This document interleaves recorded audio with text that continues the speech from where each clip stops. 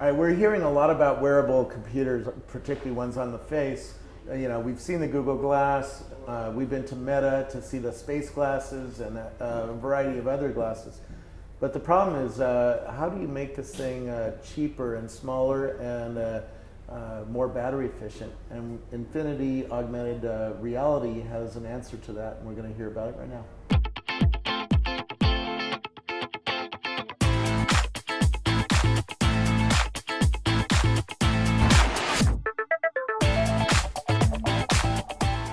Who are you? Hi, my name is Modi Kushner. I'm the CEO of InfinityAR. I started this startup 2 years ago. Prior to that, I was the Chief Marketing Officer of Telmap. We sold the company to Intel about 2 years ago. And what I'm doing is I'm trying to help my boy play more realistic video games. That's what I'm doing here. Well, that's a good way to be cool, Dad. Yeah, I was playing. The old startup started 2 years ago. We were playing chess. Okay, and then his friend, classmate, entered the house and said, "Would you like to play Wii?" The boy looked at me, looked at his friend, dropped me and went to play Wii. And I was staring at him, thinking to myself, 30 years ago, I got my first Atari, and I was playing with my friend, staring at the screen, detached from the environment. What's wrong here? Can we do something new? And that was the idea. How can we allow those two boys interact like we did, right, on a board game, but with the excitement of a video game? Yeah. Now, you're building the engine or the glasses or both? Okay, so we are building the engine. Okay. We will require some hardware, of course, but unlike all the other solutions that you have today in the market that require huge battery and can last for, I don't know, maybe 15 minutes, we're requiring only 2D stereoscopic cameras. And with that, we can build the 3D environment around you. We know where you are at all time.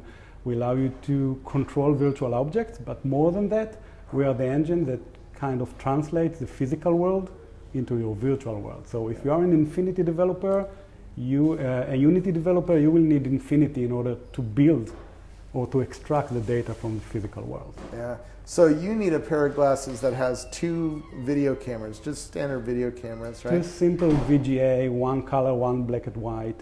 They can build all of this magic. So the people who are angry at Google for putting a camera on Google Glass with privacy, they're really going to love you because you have 2 cameras, right? I think Google took it one step too fast, okay, right? If you look at what we really, when you have new products like that, you don't put it immediately on the street and allow people to do face recognition, right? Let's start with some fun. Let's have 2 boys sitting at home and playing Monopoly or chess or even new interactions you cannot imagine. We have a demo in our office that you can play Angry Birds, okay, that we built, but from the point of view of the bird. Yeah. Think about it. You are now feeling as if you are flying towards the islands, or it's amazing new experience that you can get. So I'm still a little confused. Are you going to build glasses, or do you work with an existing company? We are working with an existing companies. Our demo is running currently on Vuzix because they are the one to first provide stereoscopic cameras, but we are now talking to different providers of glasses. When we told them about our ideas, they were immediately, start scratching their heads and said, how come we didn't thought about it, right? It sounds easy. It's not that easy to support all the computation and the right, smart algorithm behind it. But the truth, they much prefer to have additional camera on top of the glasses instead of, a 3D sensor. Yeah, and a 3D sensor has the Meta space glasses that I saw have a front-facing 3D sensor, but it can only see about 15 feet away from you, right? The 3D sensor throws light, laser light or ultraviolet light, and measures the time it takes to get back and builds a 3D model.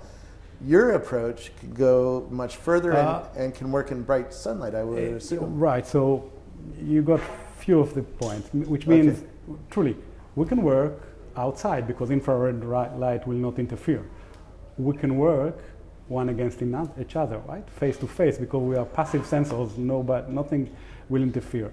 As for the distance, the truth is, as a human, you cannot tell the depth beyond 6 meters. I can replace everything is behind 6 meters with a poster. You will never know. It's your brain playing with you. So the Which truth is actually a trick that Hollywood uses all the Exactly. time. They paint things behind the actors, and you can't tell because your eye can't see them. The rule is that you can sense depth 100 times, double the length between your eyes. Okay, so if 100 times. Right, if this is 6 centimeters, you can sense depth up to 6 meters. Now, if you look at the depth sensor, they're trying to generate depth out of every pixel. I couldn't care less. That's what's smart about us. When you look at the table, yes, I want to give you depth for every pixel. When you look at the distance, I don't care. Right? You will not feel it as well. And that's how you can save computation and power, and that's how it should work. When I went to Meta, they had a team of people developing software to build a new user interface, a new machine computer interface, or a new machine human interface, right? Because we don't have a mouse on the table like we used to have. Now we have our hands in the air, and we have sensors that can tell we're spinning our head and stuff like that. Are you building that new operating system that's going to let us do things with our hands? Yeah, I think what we currently see in the market is trying to take gestures into the 3D environment. Okay, so you will see actions that will tell you to hold, grab, move, release. I don't do it with my physical things, right? If I want to grab a glass, I will just grab it and take it. So the next generation of gestures, we don't like to call it gesture, we call it hand control.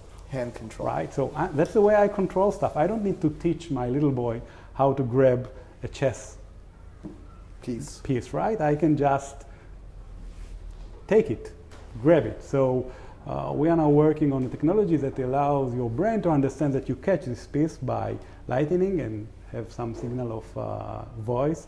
But at the end, we need to recognize that you just capture a piece, right? And you want to grab it and move it or leave it. That's the idea.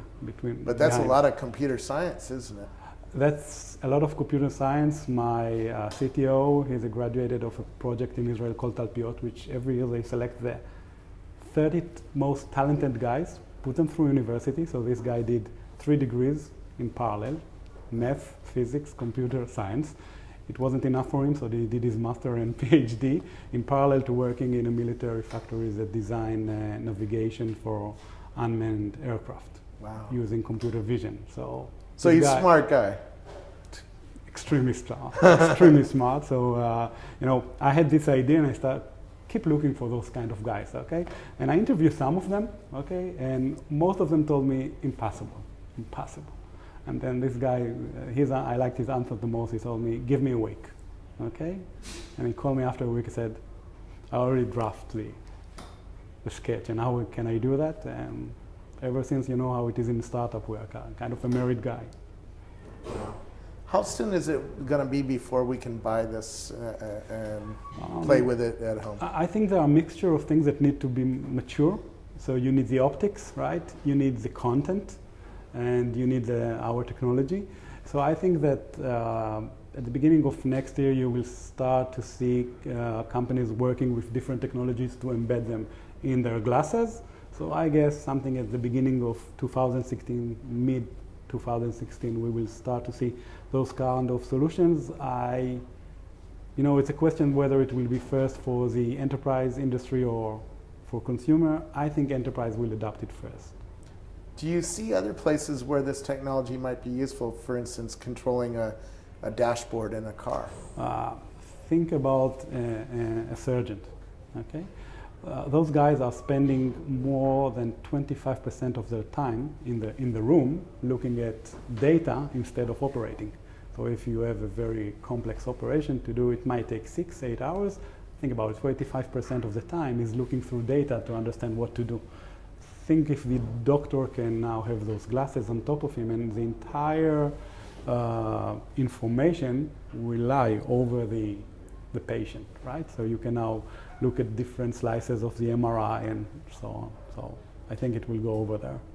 I've been visiting Tel Aviv all week, and we're here in the Mobley offices. Thank you, Mobley, for letting us do interviews here. What's going on here? Because there's more startups here who are doing this kind of hard science, R&D. Why is it happening here? Yeah, what's going on here? What's in the water here that makes you different than New York or Berlin or Los Angeles or Seattle, right? I'll give you what I think happens here. Okay, you are joining the army. They put in front of you a task and tell you, listen, we don't need to replicate it.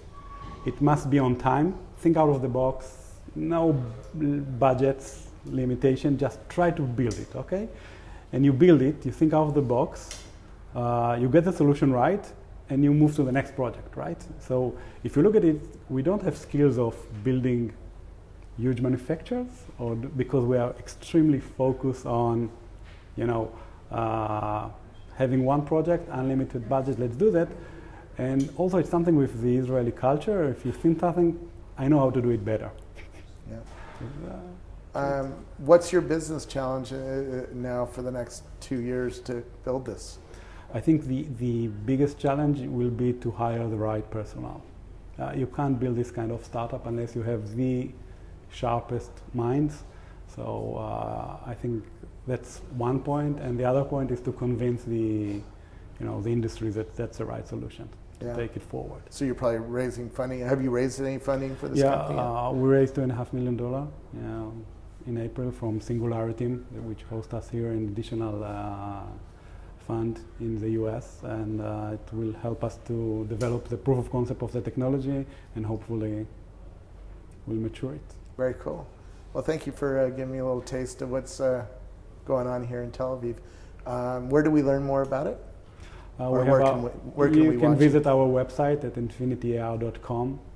Everything in there, our Facebook page. Very cool. Well, thank you so much. Thanks, it was a pleasure.